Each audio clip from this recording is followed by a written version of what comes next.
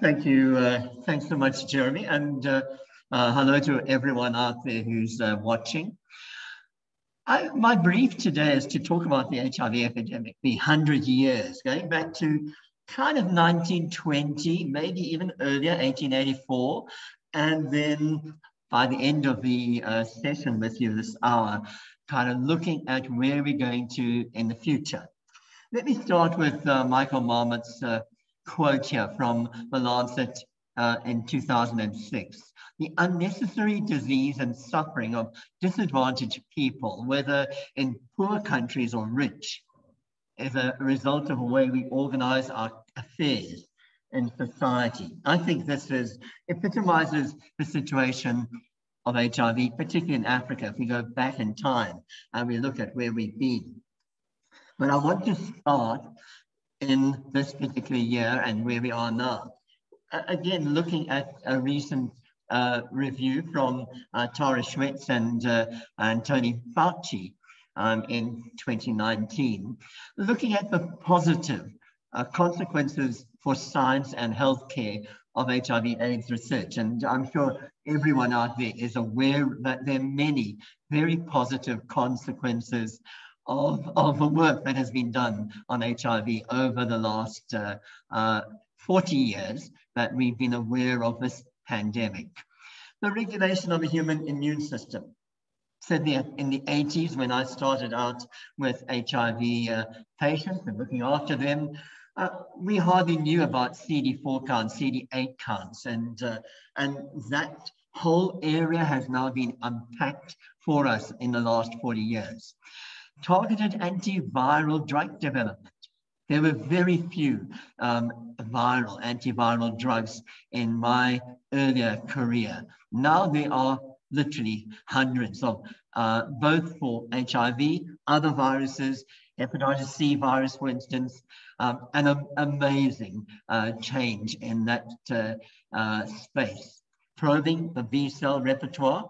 Very important new discoveries, structure-based vaccine development and design, as we're seeing, particularly with COVID at the moment. Advances in HIV/AIDS related technologies, the diagnostics, the point of care tests that we can do, rapids, amazing stuff that has happened. Viral load technology in particular, role of immune activation in disease pathogenesis, and thanks to a lot of the work from the Cape Town team who have defined IRIS for us and helped us to understand what is happening in our patients. Comorbidities in HIV disease, what we're looking to in the future and what is already here. And then advances in the management of HIV/AIDS related conditions. But if we stop for a moment and just take an overview of South Africa and HIV and AIDS. And this is data from the UNAIDS 2020, looking at South Africa with somewhere between 7.5 and 7.8 or 9 million people living with HIV. 19% of our 15 to 49-year-olds, 19%, 1 in 5, an awesome number that are HIV positive. 200,000 new infections in the year 2019, 72,000 AIDS-related deaths, even now 40 years into this pandemic. And then 71% of adults on antiretroviral treatment. Well, some of our data suggests that it may be a little bit higher than that. 47% of children on antiretroviral treatment. So we've come a fair way.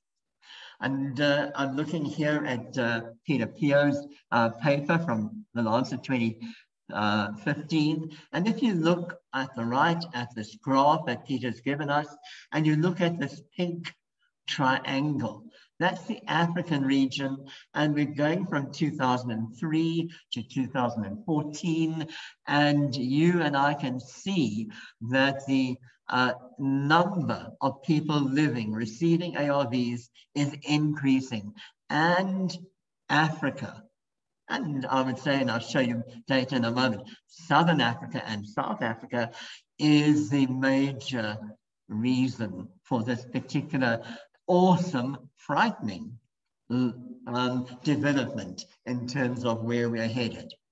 A few years back in South Africa, around about 2004, at the time that antiretrovirals were introduced in South Africa in the public sector, life expectancy had fallen, both in males, in blue, females in green, but with antiretroviral therapy, as you can see, there was a dramatic improvement in change. And as we look over time, with the start of antiviral therapy, back around about somewhere between 1996 and 1998, you can see that very clearly the number of new infections globally started falling, as did later on the number of AIDS-related deaths.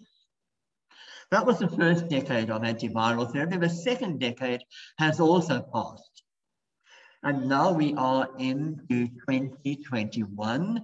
And this is an article from Parker and Judge et al. The African Centers for Disease Control and UNAIDS had a recent conference in Mozambique.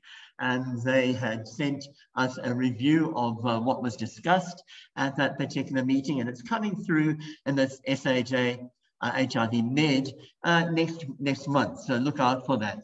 But this is a preview of that, and I'm showing you here in red, South Africa, the number of people living with HIV, and this is Eastern Africa and Southern Africa. And you can see that this is the elephant in the room. This is us, we are here, South Africa, and the numbers dwarf the remainder of the Eastern and Southern part of our continent. The data that they share with us, again, South Africa, I've shown you in the arrow. Prevalence, yes, the prevalence is slightly greater in Eswatini, Botswana, Lesotho, but the numbers in our part of the world are so much greater. Incidence, likewise, it seems as though new cases, maybe we're looking better, but again, the numbers and the prevalence of HIV slightly higher in the rest of our Southern African region in particular. Looking at UNAIDS, this is again the 1990 targets for all ages, South Africa, coming through in 2020. 92% of people aware of their status, of whom 95% are on treatment, i.e. 70%, and of whom, of the 75% on treatment, 92% are virally suppressed. In total, 64% of those living with HIV. And from the Visa 4.1 project, from Lee Johnson and Rob Dorrington and Haroon Muller, you can see here we're looking at the HIV cascade, the total population of South Africa in 2017. Those who know their status, those who are on ART, those who are virally suppressed, under 15s, then 15 male plus 15 plus females, and total. And you can see that when we look at the percentages in this table, they are not, on the whole, impressive. Combination HIV prevention, you're familiar with this slide. We've shown this to you over the years. But just to remind you that, yes, we've got an armamentarium available to us. And we particularly now have pre-exposure PrEP prophylaxis, probably one of the most important advances in the last 4 or 5 years. And we have much that can help to prevent the spread of this epidemic. But we are not entirely winning. So let me go back to my opening remarks, the start of this whole tragic story. And to introduce you to Faria's paper in Science in 2014, one of the seminal papers, and in a moment I'll introduce you to Mike Warraby's paper in Science and Nature a few years back as well, 2 of the seminal articles on the origins of the pandemic And let me read from the beginning, the first paragraph of Nuno Faria's paper. AIDS is one of the most devastating infectious diseases in human history. And its cause, HIV, has been responsible for nearly 75 million infections. Shortly after the first reports of AIDS in the United States in 1981 and the isolation of HIV 2 years later, the disease was discovered to be established in heterosexual populations of Central and East Africa, suggesting a much older and, to that point, hidden history of a pandemic in Africa. We know now that the simian immunodeficiency virus has multiple forms in different monkey species, primate species, and you're seeing some of the primate species in front of you with their own individual simian immunodeficiency virus. When we look at humans, we know that we got our particular HIV from a chimpanzee simian immunodeficiency virus, and that SIV was probably passaged through macaque monkeys and maybe originated with the sooty mangabees. We know that the Western gorilla, from whom we get the P and the O types, that originated from the chimpanzees. And Paul Sharp and Beatrice Hahn give us some really fascinating kind of on-the-spot discovery work, following chimpanzees and picking up their poop and assessing that for nucleic acids and finding host viral DNA in these animals. Amazing work as one looks back. I'm going to take a step back and look at the broader picture from 1884 to 1920, and we're going to take for the discussion this afternoon 1920 as the kind of origin of HIV in people. We look back and we see that Central Africa and particularly Eastern Africa were the origins of HIV-1 and HIV-2. 1920, Nuno Faria continues to make the point in a really beautiful article, so well written. The virus probably traveled via ferry, and we're looking at a region up here in the Cameroons, via ferry down this particular river, during the period of the Sango River down to Kinshasa, Brazzaville, Kinshasa, down here. During the period of the German colonization of the Cameroons, that was 1884 to 1916, fluvial connections between southern Cameroons and Kinshasa were frequent due to the exploitation of rubber and ivory. And in around 1920, someone with HIV traveled from Cameroon to Leopoldville, now Kinshasa, Brazzaville, in the DRC. So a kind of seminal statement about the origin. And if we look, the golden kind of ring here is the origin of our HIV from chimpanzees found in the forest in this particular region.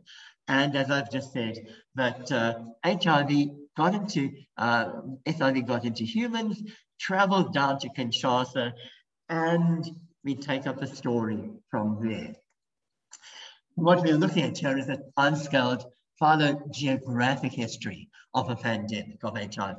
And we're looking particularly at the subtype B, which is the kind of global subtype in Europe and North America, Australia, and so on, and our subtype C in South Africa and in Southern Africa, with an original, and these are the time dates going back in time from 2000, 1980, 1960, going back with this particular molecular clock, retrograde molecular clock, going to original species, having picked up tissues infected with HIV virus and looking at the rate of change over time.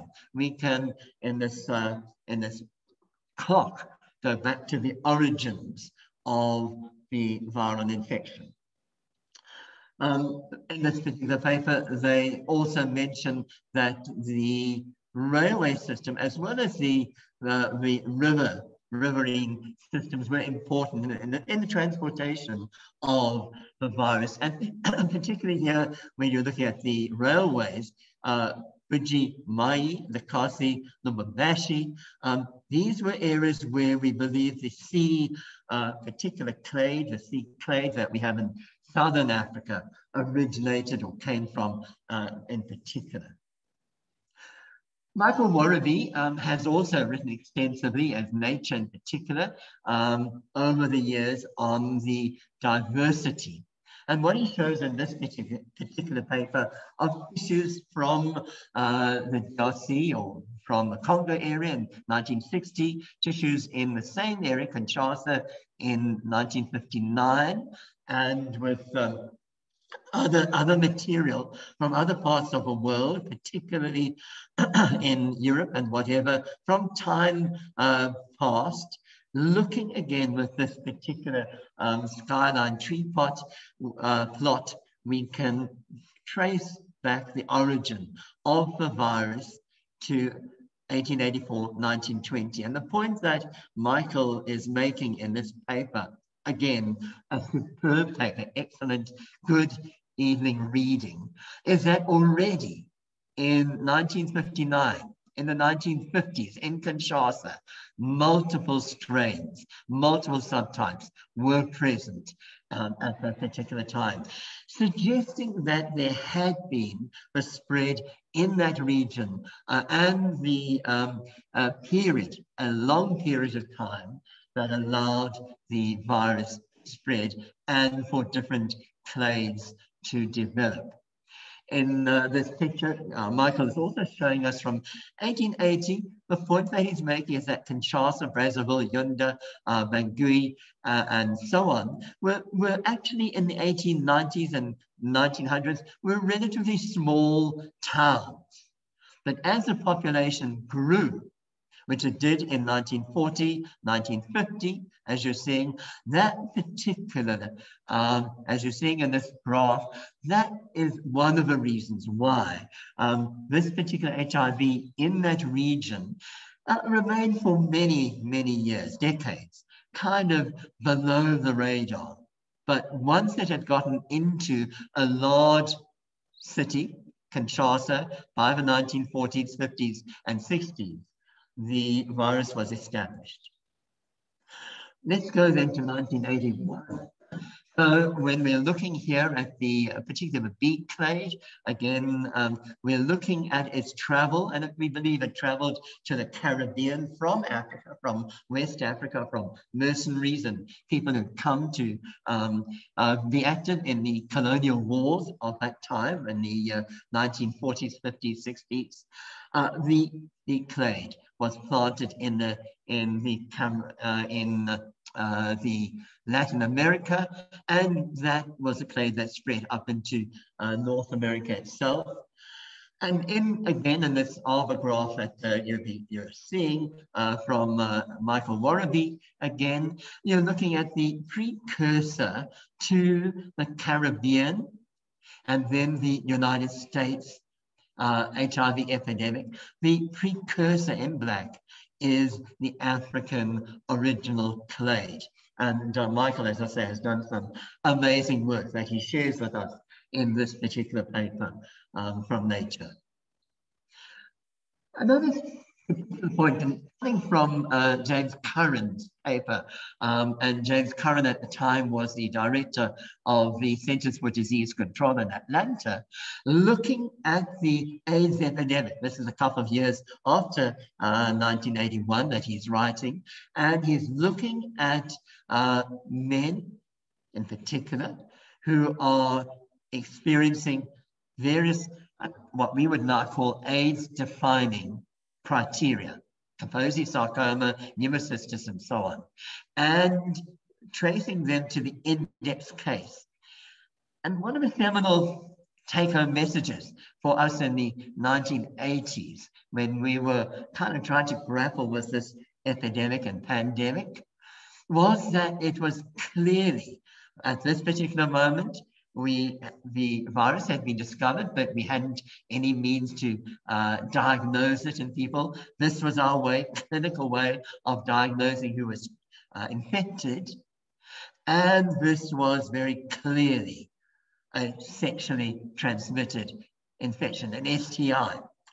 And with that particular discussion comes and came the whole question of stigma, something that we've grappled with, certainly in Africa, and that has not yet led the discussion. There's a social gradient, and I'm quoting again from Michael Marmot. There's a social gradient in health that runs from top to bottom, where inequalities in health are avoidable yet not avoided. Now, inequitable. So, AIDS, Voices from the Epidemic, an oral history from Ronald Bayer and Gerald Oppenheimer, just reminding us of what happened in those early days.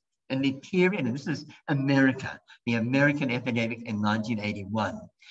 In the period October 1980 to May 1981, 5 young men, all active homosexuals, were treated for biopsy-proven pneumocystis carinii, as it was called then, pneumonia, at 3 different hospitals in Los Angeles, California. In red, the occurrence of pneumocystis in these 5 healthy individuals without a clinically apparent underlying immunodeficiency is unusual. The fact that these men were all homosexual suggests an association between some aspects of homosexual lifestyle or disease acquired through sexual contact and pneumocystis in this population. And you remember seeing, those of you who are old enough to remember, and I'm sadly aware that some of my listeners are probably too young to remember this, but in the Washington Post, August the 30th, 1980, 2 mysterious diseases killing homosexuals. The MMWR had case stories in the 1980 and 1981 and after that. And you remember Rock Hudson. And sadly, I'd like to say to Anthony Fauci, things haven't changed, mate. They haven't changed. Dr. Fauci, you are killing us. So that was back in the 80s. And Tony was famous then, as he clearly is now, and he's not immune to being in the spotlight. When this particular picture came out back in the 80s, or was it early 90s, it really brought a lump to one's throat. These fantastic blankets, quilts here in Washington, obviously, and just almost a mile long of quilts made in remembrance of the multitude of men and their partners and women and children who had died from AIDS in the United States. And kind of just as an aside, when I was sitting preparing this talk and thinking about South Africa, and this is obviously a familiar individual, but looking at the story, the parallel story of HIV and AIDS, I'd like to quote from Reinhold Niebuhr, talking about the situation in Europe in the 1930s, and looking at Germany in particular and the upcoming Second World War. What he says is, any justice which is only justice soon degenerates into something less than justice. It must be saved by something which is more than justice. The realistic wisdom of a statesman is reduced to foolishness if it is not under the influence of the foolishness of a moral sphere. And kind of looking at where we are with HIV, we do need our politicians, but we need wisdom. We need men and women with wisdom. And we'll get back to that point later in this discussion. 1983, And thank you to Luc Montagnier, Françoise Barré-Senoussi from the Pasteur team back in 1983, who were given a piece of lymph node material and this amazing lady, who both Luc Montagnier and her got the Nobel Prize some years later, discovered the virus, which, as you remember, she sent to Bob Gallo in the United States, and he confirmed that there was a virus there, and in fact, it was the HIV virus.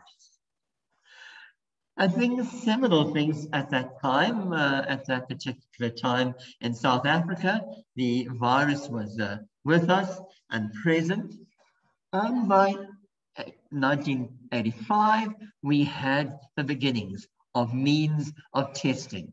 Nucleic acid hasn't come back, hadn't come in. David Ho hadn't helped us to measure viral loads at that particular time, but we did have antibody tests, and as time went by, antigens and combinations of the two. And people were drawing a kind of a map of the life survival with HIV. This is later from Mike Cohen's paper back in 2011. Again, another seminal paper mapping the natural history of HIV. In blue, we're looking at the CD4 count and time falling at a period when you would know that if your patient had CD4s below 100, below 200, that AIDS, full-blown AIDS, was around about 18 months away. At the same time, the viral load, huge increase of viral load early on, tapering back to a kind of a set point, what we used to call a set point, about a year and a half later, and then slowly rising when we didn't have any antivirals to high levels at the time of overwhelming AIDS. In the early days, you would look at a vitamin like this, see that there are abscess-like ulcers on the lips, and there's thrush present. And this is a patient who Jeremy will remember well, and of one of our patients at the Helen Joseph while I was still there. And this is a patient of mine that I was looking at back in it must have been, I think I'd come back from America by then, probably the early 1990s, who had this rash. He had had a sexual contact about 2 weeks earlier. He allowed me to take this picture of his butt, and he was seroconverting at that time. Thankfully, we now can measure these aspects of seroconversion and of being infected with those diagnostics. Gerald and Ronald came through to South Africa a few years later, after they'd written the story of HIV in their country, in the United States, and interviewed many of us at that particular time. And from their book, I've taken this particular page, and will just remind you that the first Black South African heterosexual AIDS cases were two women who had never left what was then called rural Transvaal, kind of Gauteng region, maybe Free State. These two women were diagnosed with HIV in late 1987. Around about the same time, Reuben Scher was studying minors in South Africa. He was with the SIMR at the time, and he had noted an infection rate of 3.8% in Malawian minors in South Africa, but no infection amongst their South African counterparts. But by October 1989 in South Africa, the cumulative number of reported Black AIDS cases had risen to 40. By the end of 1989, seroprevalence in some parts of South Africa was already close to 1%. And certainly by the time when the ANC came in in 1994, I was looking in Gauteng and Johannesburg at a seroprevalence in our region of 3%. David Ho came to our rescue in the 1990s as did several others, with being able now to measure the virus, doing viral loads. It made a huge difference. And Tom Quinn was one of the eminent people of the day, working in Rakai in Uganda, looking at HIV in Central Africa, and made the kind of seminal conclusion that serum HIV RNA concentration is related to the transmission probability in discordant couples.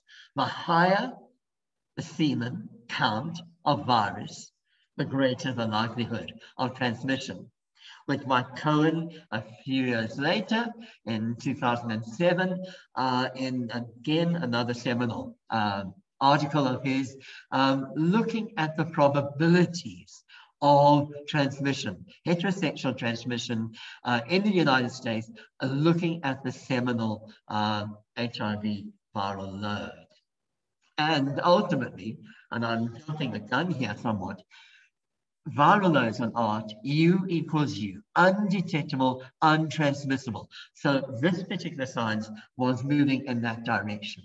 I remember when first looking at Stephen and Robin, Steve Lawn and Robin Wood's picture here, and I can't remember when they showed it to us, but I remember thinking, wonderful. This is kind of helps me to understand TB in particular, and in particular why when I give antiviral therapy, there is still a lag. Men and women still die in these 90 days, 3 months after I start.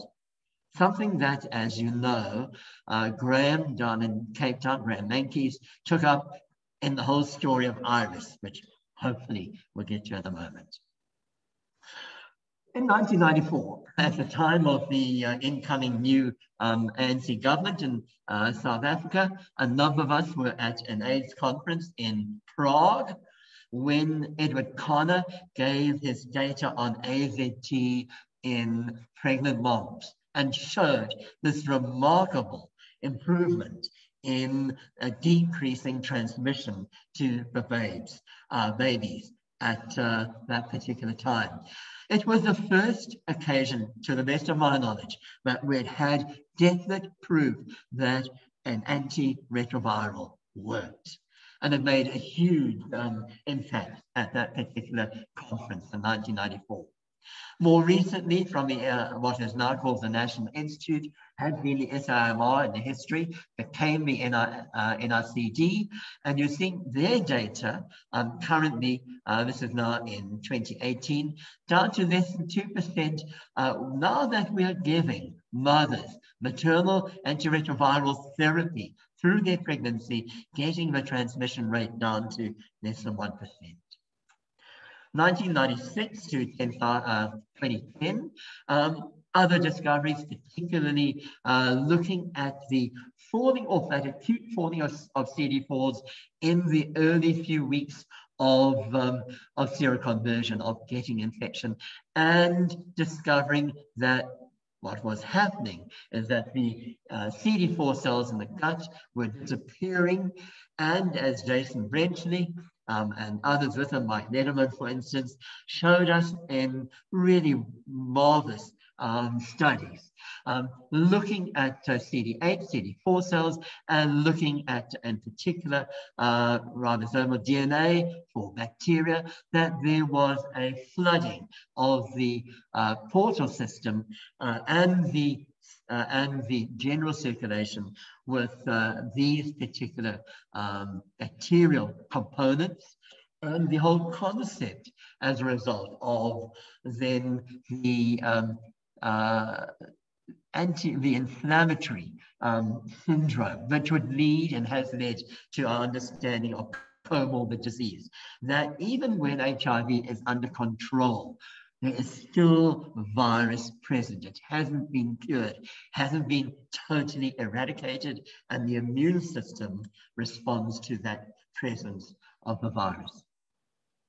Around about this time in 1997, I was involved in the Viridine scam, as you're seeing here.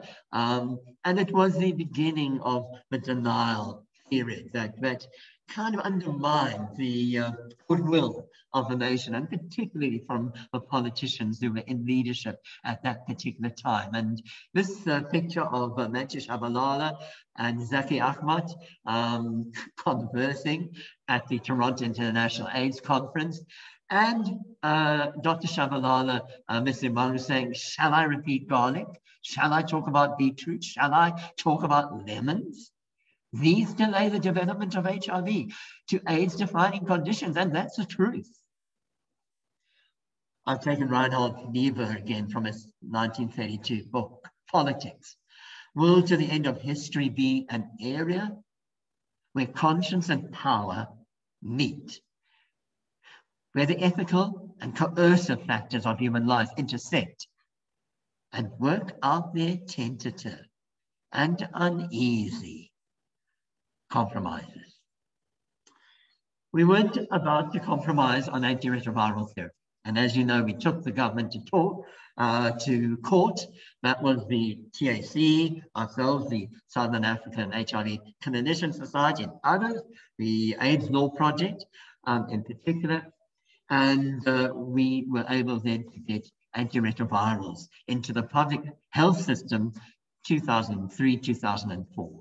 What you're looking at is a kind of an overview of the life cycle of a virus, and you'll see punctuated in that life cycle is the drugs that are available, the classes of antiretroviral drugs.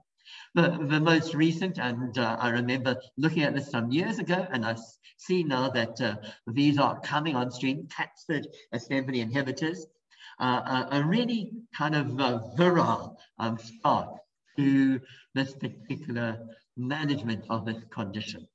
So you're seeing here over time from 1987, Azadodidine, and I'm not going to spend a lot of time, but here fixed dose combinations come in over that period, and we move from single therapy to dual and triple therapy, and we move on to the next decade, moving into now the third decade, which I haven't added in the screen in front of you, but in fact, a whole number, a new third generation, second, third generation integrase inhibitors, cabotegravir, bictegravir, I haven't put in there, and new NRTIs and NNRTIs.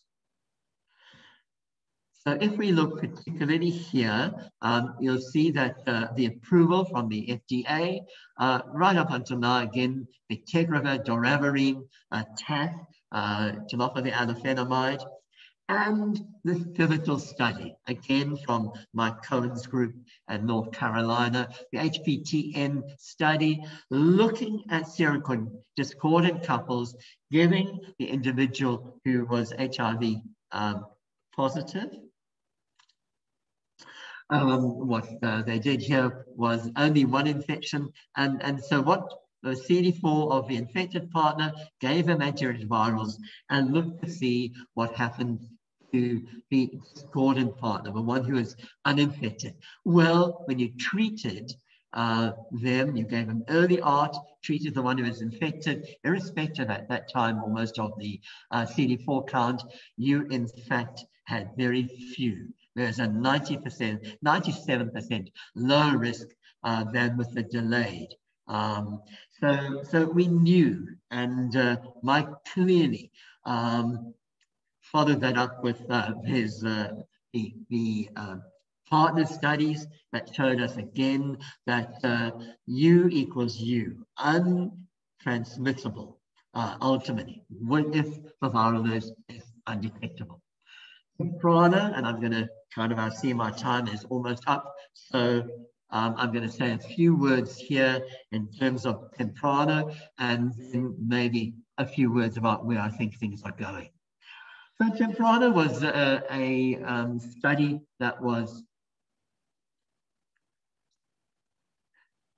sorry about that, Temprano, a study up in the Ivory Coast, looking at immediate antiviral therapy with IPT, with isoniazid preventive therapy, looking at another arm, deferred ART, and then a deferred ART with the but only IPT itself, showing pretty conclusively that there was, and you're looking at the blue line, deferred ART, and this Kaplan-Meier, cumulative probability of death, highest when you deferred ART. When you added in IPT, that had a very definite, so even in the deferred arm in gray, if you gave IPT, there was a reduction in the 30-month mortality. And the best of the lot was immediate antiviral therapy and isoniazid preventive therapy. The START trial, 57% reduction, and this was, okay, we've lost the slide there. The START was a very similar study, not done in Africa, done in many parts of the world, the INSIGHT START group, and again, giving immediate as opposed to deferred antiviral therapy, triple therapy. And again, with deferred ART, the Kaplan-Meier very clearly indicating that there is a problem. Okay, so I think I've got to the end, and I've got, what, 45 minutes? We've gone through this. And I guess I want to kind of leave you with thoughts about where are we going. So I started with the 1990, or we now call it 95 UNAIDS targets, the goals for the future of getting the world to an end of AIDS by 2030. We're now in 2021, in the middle of 2021, so we've got about 8.5 years still to go. And the question really that I would want us to think about and consider, and if we were in a place where we could talk together easily, it would be, what I would be saying is, hey, we need to ask ourselves, why is it, and is it likely that we'll ever get, or that we'll get in Southern Africa and in South Africa, to a place where we can close the book on HIV? This was a quote from a patient in the Agincourt study. It's a recent updating of the Agincourt study. It's a public health group up in northern Mpumalanga. And recently, they were looking at the end of AIDS, HIV, and the new landscape of illness in rural South Africa.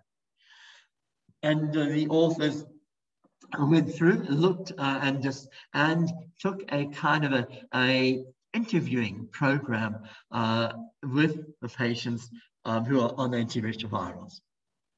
And I found, for instance, this particular quote from one of the patients: according to my understanding, diabetes kills, high blood pressure kills. But HIV does not kill. People just kill themselves. Why? Why do I say so? Most people don't adhere to treatment. You eventually die. High blood pressure, you can die with it anytime. But HIV does not kill.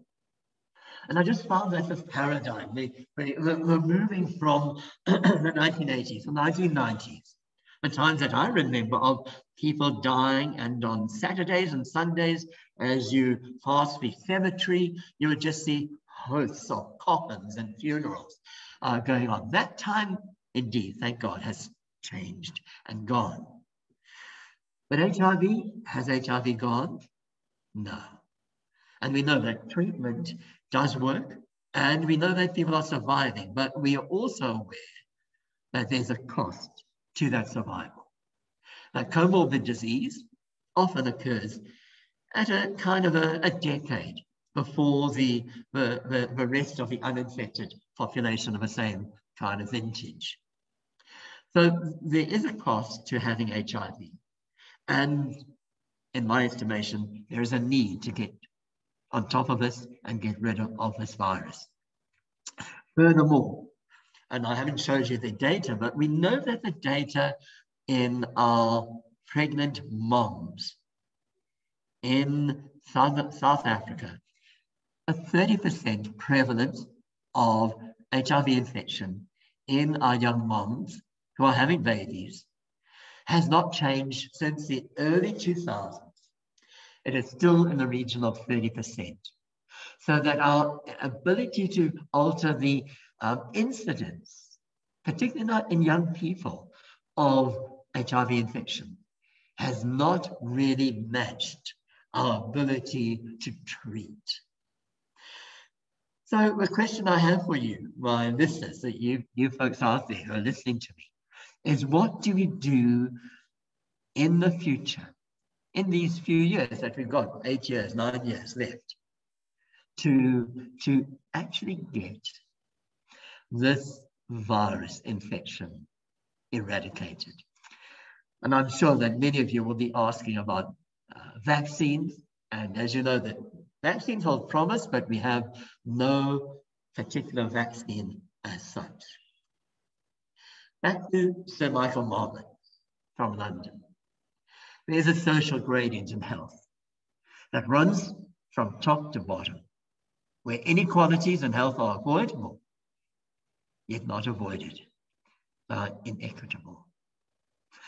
So I puzzle over why we still have the problem of HIV. And the problem is rooted in the inequities, I think, of our system.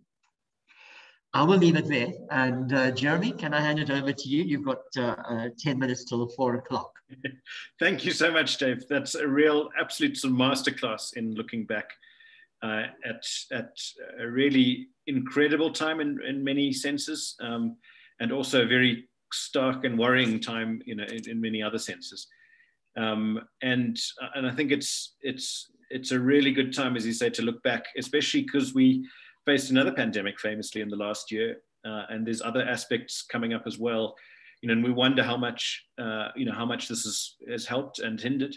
I mean, I think HIV in general has advanced medical science in many ways, thanks to a lot of funding, in terms of diagnostics and immunology and therapeutics, of course, antivirals. And we are now bearing some of the fruit of that with COVID. Some of the rapid ability to scale up vaccine production and to develop them is an offshoot of HIV, although famously we've not got very far with our own HIV vaccine.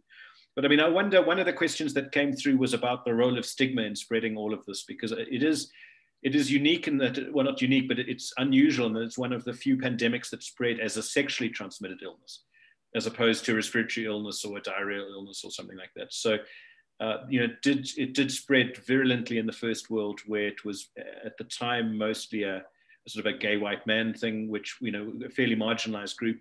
And then in Africa, it spread for a long period, obviously, as well, thanks to stigma in part. But I wondered what your thoughts were about the particular role of stigma in this disease in terms of getting it to where it's got. So undoubtedly, that's an issue. When we looked at as you say, in the 1980s in particular, the response of the gay community in North America and in Europe was to fight against that. I showed you pictures of the Gay Men's Association in New York, in London, and in Paris, lying down on the streets and holding up placards against Reagan, against Tony Fauci, and so on. An ability, because I think you are educated, have money, have status, to actually throw stigma back to the crowd.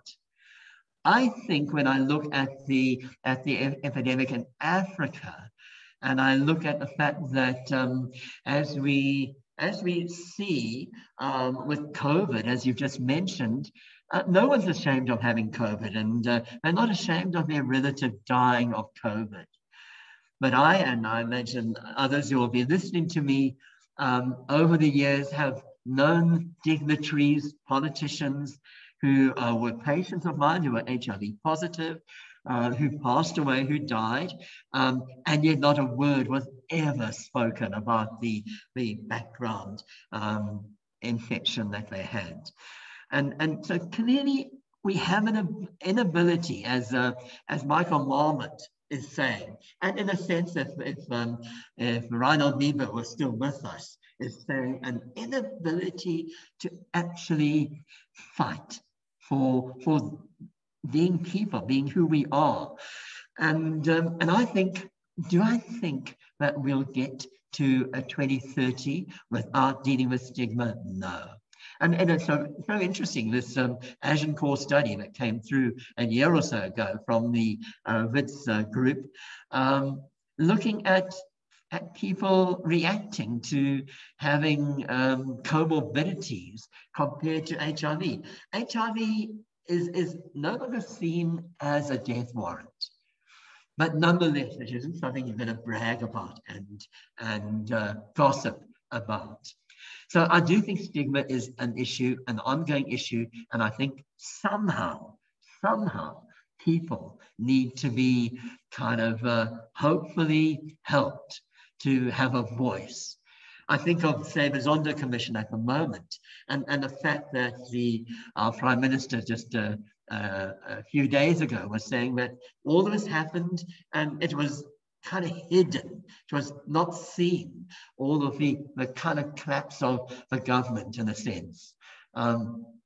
Surely we need our 60 million people living in South Africa to be brought to a place where, like the gay youngsters in New York, in Paris, who refused to take HIV lying down. Surely our population, the 20% of adults, 19.7% of adults in South Africa, 15 to 49 years age group, surely we must be able to get them to stand up and be counted and move this kind of trajectory, a target of 95 by 2030 forward. Jeremy. Yeah, thanks, Dave. Lots of questions coming in. So one of the questions is on what your feelings were about the odds of cure for HIV. Is that something you think is on the horizon in the near future, or is it still a long way off? So cure, I mean, what I'd recommend to, the folk who are interested in that is the work of Jake Estes in the Oregon Animal Farm. He works with chimpanzees and primates. And as you know, on Thursday nights, I go in with the Pennsylvania group discussing HIV and AIDS. And Jake Estes was on one of those Thursday night panels last year. Fabulous. I mean, there is wonderful research into the cure, fascinating work that is coming through. So do I think a cure is going to happen? Yes, I do. When I look at people like Jake and others, hell of bright men and women working on a cure for HIV, and the data that they show us from the animal models that they've worked with, I think this is incredibly positive stuff.